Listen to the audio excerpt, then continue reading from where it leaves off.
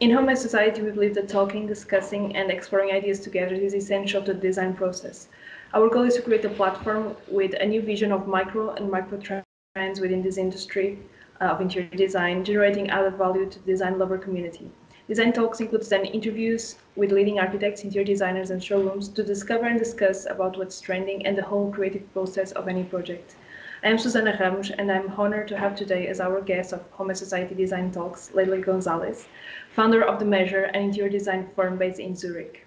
Creating bespoke interiors for clients in Switzerland, the US, and Australia, the meaZure combines extensive knowledge of furnishings, project management, and renovation to design highly tailored luxury interiors. So hello again, Leila. Thank you very much for being here with us today. It's a pleasure. Thank you, Susanna, for having me. It's a pleasure for me as well. So it is mentioned in a previous interview that one of your aims is to help your clients create homes that inspire and fill them with joy while meeting their practical needs. Could you tell us a little bit more about your story as a designer and how you have been sparkling joy through interior design? Yeah, I think one of the things that I love about design is that it has a really transformative capacity. Design helps us take something that's completely blank or even a space that's, deteriorating in bad shape and create something beautiful. And fundamentally, the thing about beauty is that it's subjective, right? What I find attractive and beautiful might seem busy or overwhelming to one person, or not busy enough and too plain to someone else. And what I try to do is to really empower my clients when I work with them to tap into who they are, how they live, and then turn that into a visual story. I take their interests, their lifestyles, their cultures, and all the things that they're attracted to, and really weave it together to create a home environment that they love. Ultimately, I think my goal is that when my client enters their home, they feel happy to be there. They feel supported by and connected to the space around them. They feel literally at home. Exactly. Exactly. That's the goal. Yes. Do you believe that these influences from various cultures and places where you have lived so far and worked as well, have influenced your style and way of working? And in what way? Absolutely. Absolutely. I think the first thing is that, I was a first generation American. So my family is Iranian, and growing up in the US, my home was always super different from that of my friends. It was full of a lot of very beautiful, objects, art, a lot of bright colors. And like any good Persian family, a lot of rugs.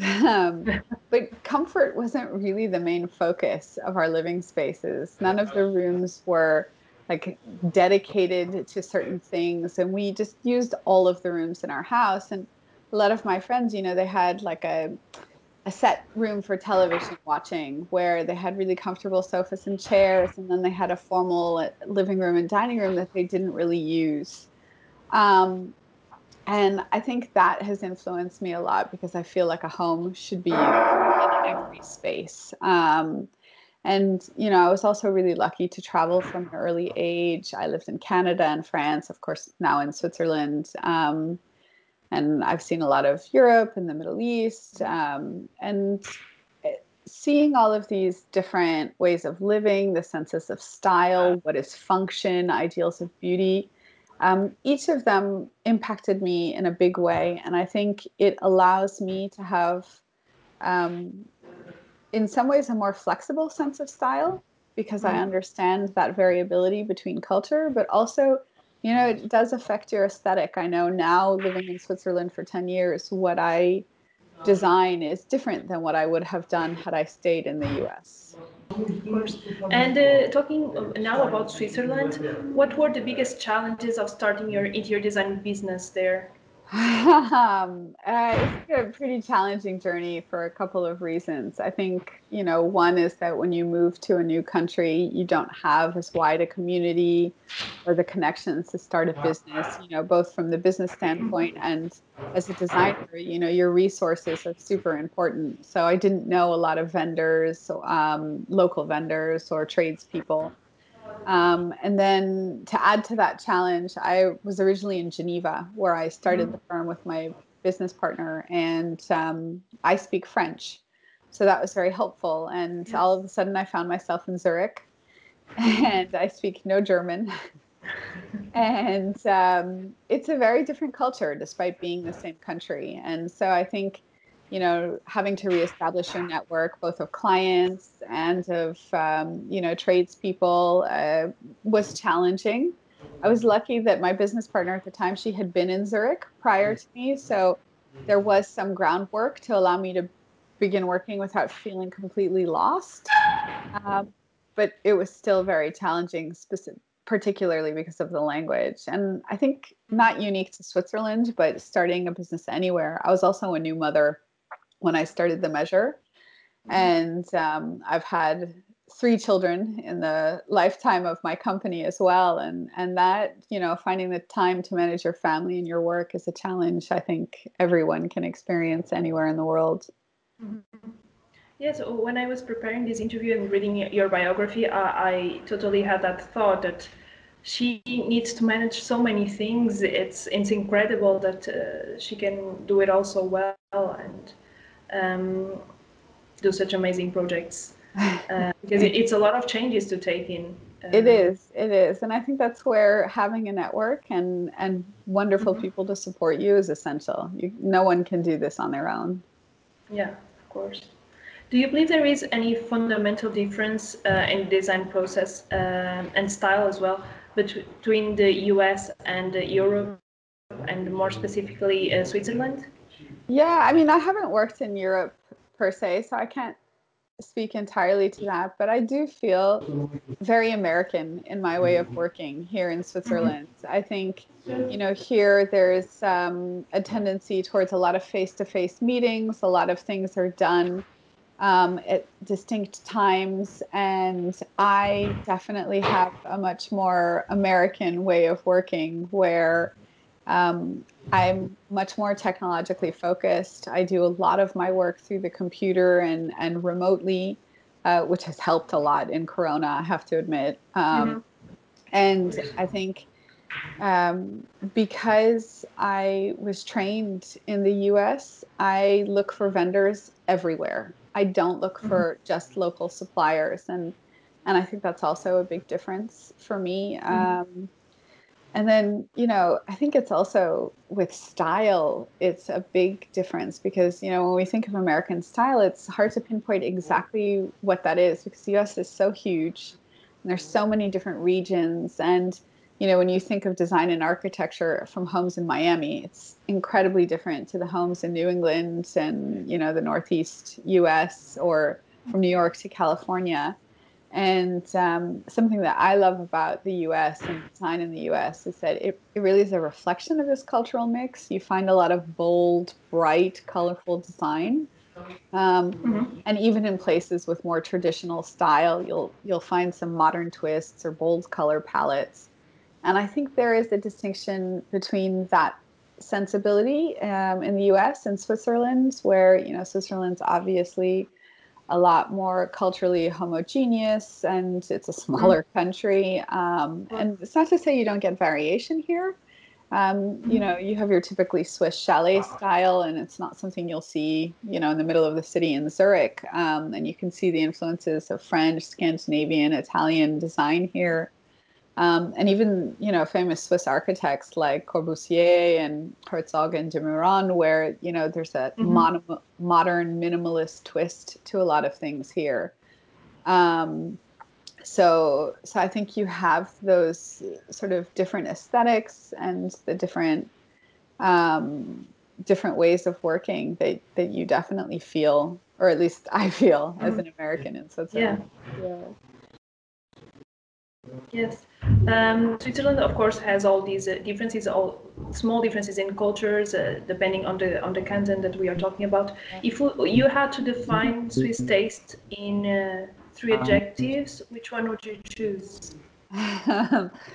3 adjectives is really hard, I think. But I see, especially more recently, that real sort of minimalist, even brutalist style that you have, especially in the architecture in Switzerland. Mm-hmm. And one of the other things I think here that you see a lot is because of the Calvinist culture and influence, interiors aren't super flashy or bold and shiny. So you have a much more understated kind of classic modern style. I think understated would be a good adjective. Mm-hmm. Okay, I've never thought about that influence of Calvinism or religion itself in interior design, but that's true. I believe that, as you said, it's not so flashy, but it's always very good quality materials and designs, and it's just not the outside that is that. Absolutely. I think that's actually a really Flashy. good way to sum it up. I think quality is really important in Switzerland, and Mm-hmm. beautiful design is very much appreciated, but it just doesn't have to be quite so bold In your and loud face, in your yeah. face. Exactly. Yeah, I think that sums up the Swiss style in a small amount of words. Yeah. Perhaps you can tell our listeners about a project you have worked on with previous clients of yours and some of your favorite memories of designing. Well, I've been really lucky to have some amazing clients and projects, and even before I was in my own firm, to actually have some really amazing companies to have worked for. But I think one of my favorite projects that I've been working on has actually taken shape over the course of a few years because it was a home Mm-hmm. that was purchased by a young family here outside of Zurich. And we remodeled the home to, suit their needs and their tastes. And as time has gone on, actually with Corona, we've had the opportunity to readjust some of the Mm-hmm. design because the house is now being used a bit differently than it was originally intended. But one of the things that I love is being on site and working with tradespeople. And in this home, I was really lucky to be able to redesign their bathrooms, their kitchen, doing all of the material selection, designing some customized built-ins. And it was such a nice project because this was a large portion of it. Mm-hmm. And also, it was just really fun to work with a family. They had a distinct sense of style, but they were also, kind of adventurous and fun and whimsical. So we got to put in some fun wallpapers, use some really Mm-hmm. bold colors here and there. But the vibe was still, more modern, more clean lines, and yet fun.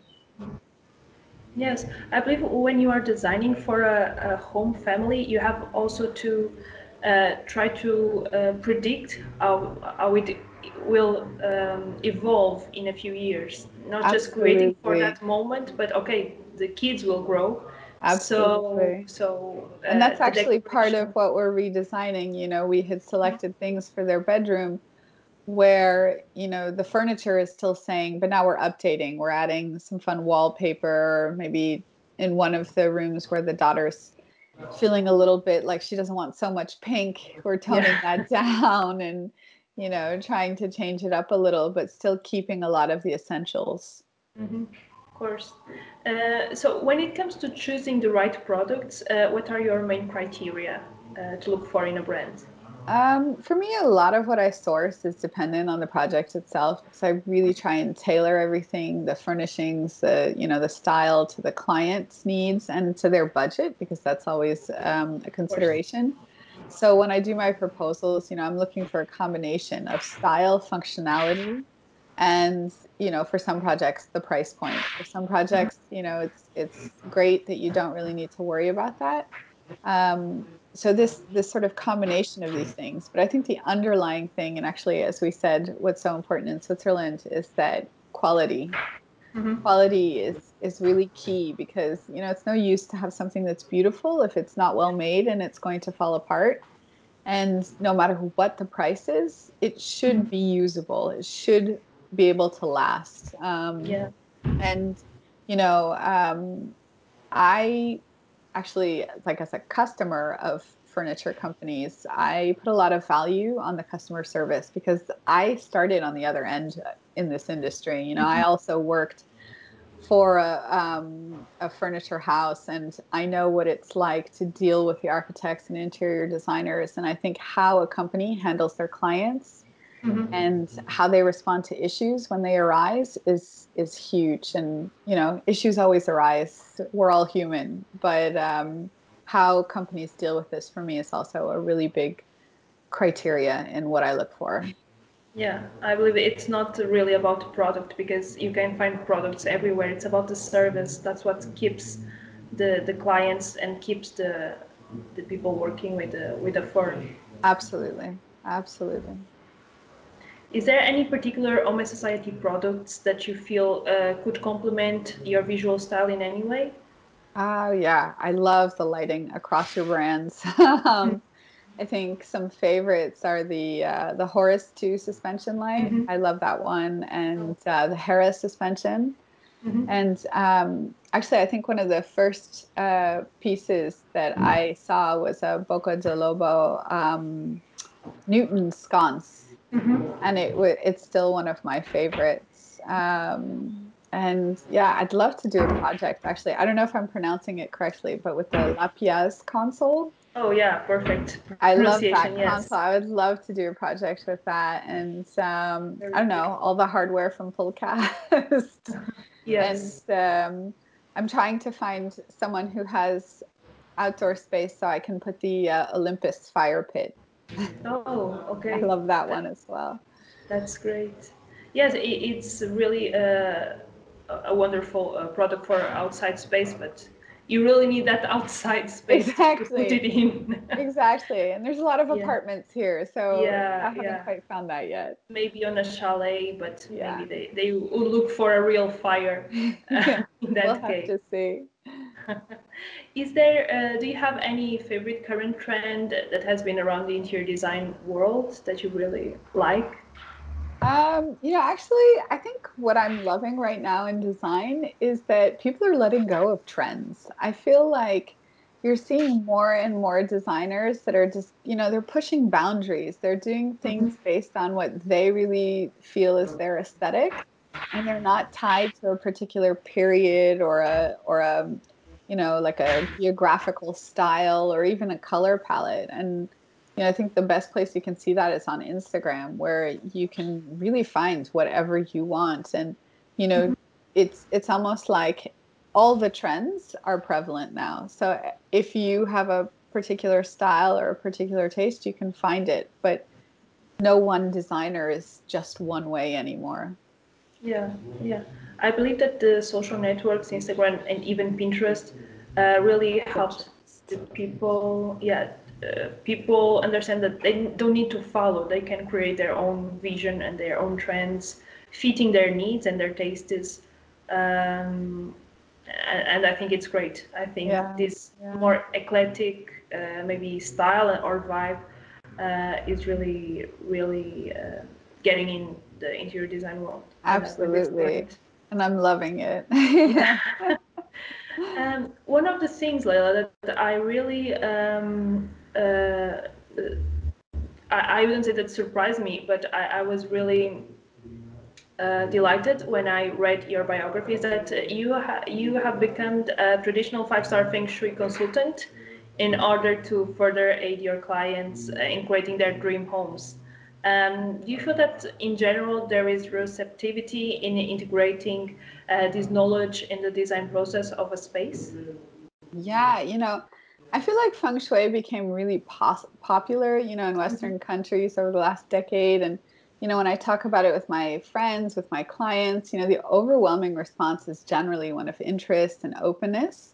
Mm-hmm. But also because of that same popularity, there are a lot of generalizations and a lot of misconceptions. And when Right. I decided to study feng shui, I was really lucky to come across a practitioner who teaches flying stars feng shui, which is Mm-hmm. traditional, and it is a very detailed way of looking at your home.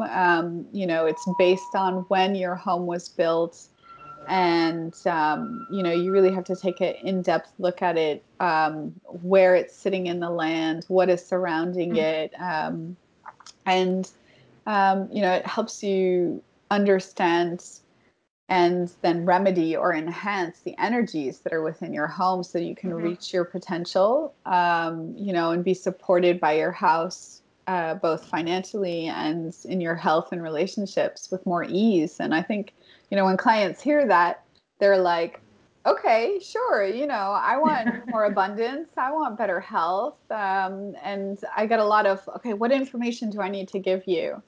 And I think from a design perspective, it really just further strengthens my goal of, you know, creating a home. It helps you tap into the heart of your home, really, and it makes it so that your home doesn't just look beautiful, it feels beautiful. It becomes your ultimate oasis. Yeah, yeah.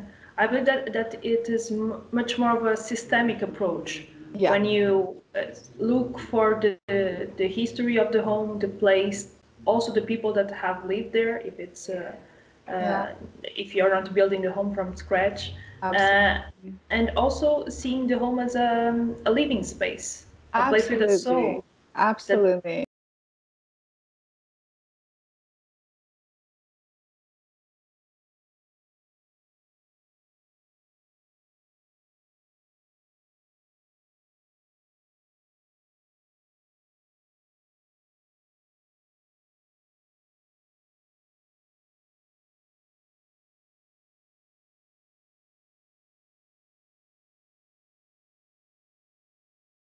As I said, integrated vision of several factors and a case-by-case study and analysis. Yeah. But if you had to give like 3 tips related to feng shui to improve the atmosphere of a house, what would they be?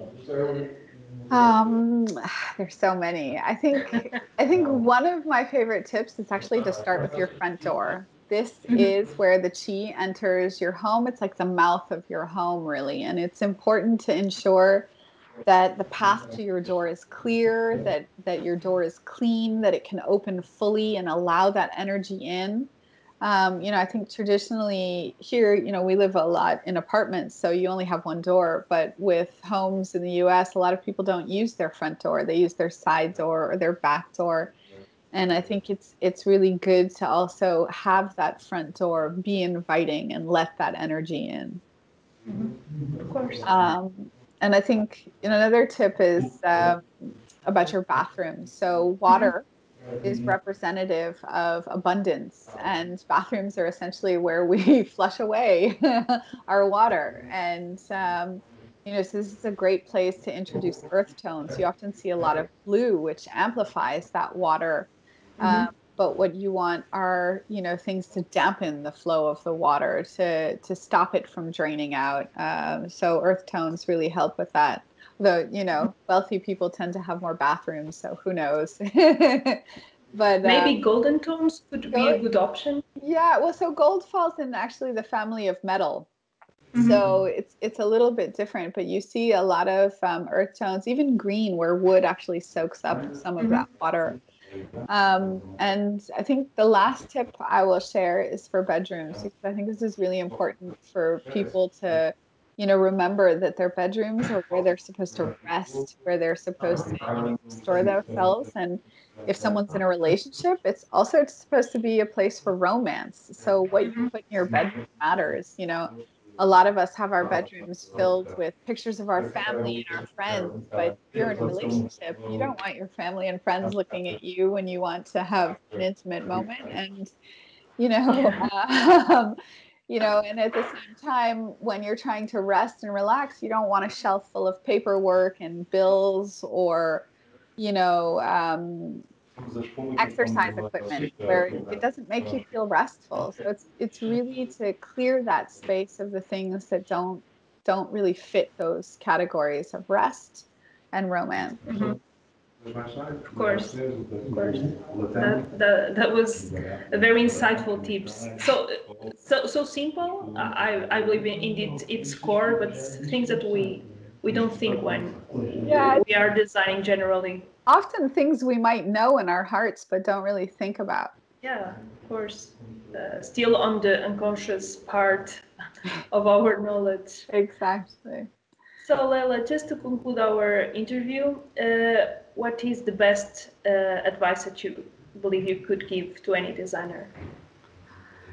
I think, when I started in design a long time ago, it was a really individualistic community and or industry. And now you find community. You find a lot of designers who know each other and work together. And I think part of this comes from people realizing that we all have something to offer Mhm. and we are all unique and that there's a client out there looking for exactly what we have. And there are a lot of houses, so the best advice, I think, is just be yourself, design with your own voice and your own vision, and don't look to the trends, or there are people who can inspire you, but find your own voice in that.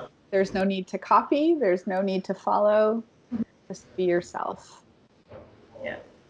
And as simply as it could sound, be yourself can be very challenging, but I believe that designers, as we said, are more and more distancing themselves from that follow the crowd trend and trying to find their own style. Also, with all these changes of the digital age and the Yeah. multiple sources of inspiration that we can find so quickly in the internet and Yeah. everywhere, basically.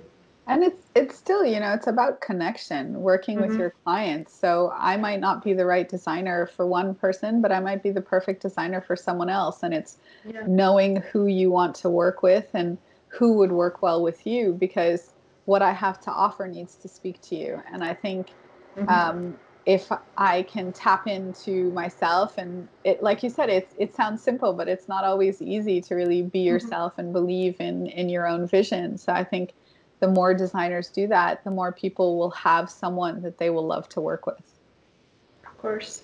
It was such a wonderful interview, so insightful, Laila. Not Thank about you. only about Switzerland and design there, but about design process itself, as we aim to reach in this design talks interview, and a completely different perspective on the, for instance, advantage of ancient techniques like feng shui, and the insights it can give to design, to interior design, and to make a house become really a home.